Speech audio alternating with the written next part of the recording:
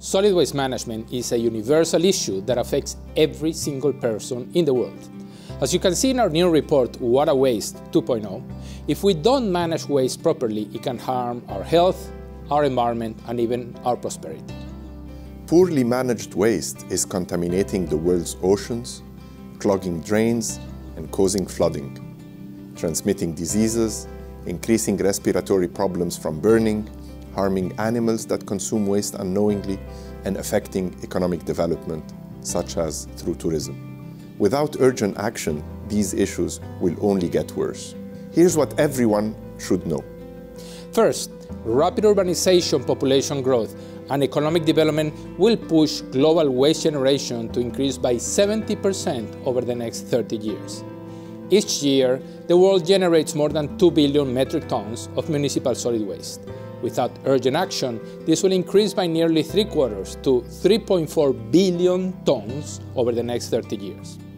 East Asia currently generates about 1/4 of the world's waste, while waste generation growing the fastest is in Sub-Saharan Africa and South Asia. While high-income countries account only for 16% of the global population, they generate over 1/3 of the world's waste. Second, in low-income countries, over 90% of waste is mismanaged. It is either openly dumped or burnt. Upper middle and high-income countries provide nearly universal waste collection. In high-income countries, more than 1/3 of waste is recovered through recycling and composting. Low-income countries only collect about half of waste in cities, and only about 1/4 in rural areas. There is much to be done in collecting waste in low-income countries. Third, plastics are a profoundly difficult and complex problem.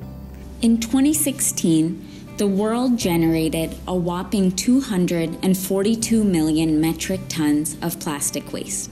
We could make about 24 trillion plastic bottles out of it, and their water volume could fill up to 4.8 million Olympic-sized swimming pools. Even when plastic waste is collected, many countries don't have the capacity to process the waste, leading to dumping or mismanagement of it. Plastics in rivers, waterways, and oceans are a particularly growing urgent problem. 90% of marine debris is plastic. Waste is growing, but so too is the global momentum to find solutions to stem the tide and make waste management more sustainable.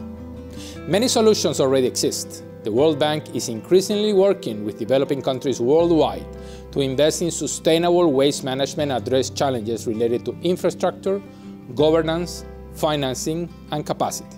For example, there are different ways to curb plastic waste by producing less, consuming less, and including plastic in overall waste management plans. Solid waste data and planning are also part of the solution. It is important to understand how much and what types of waste are generated and where.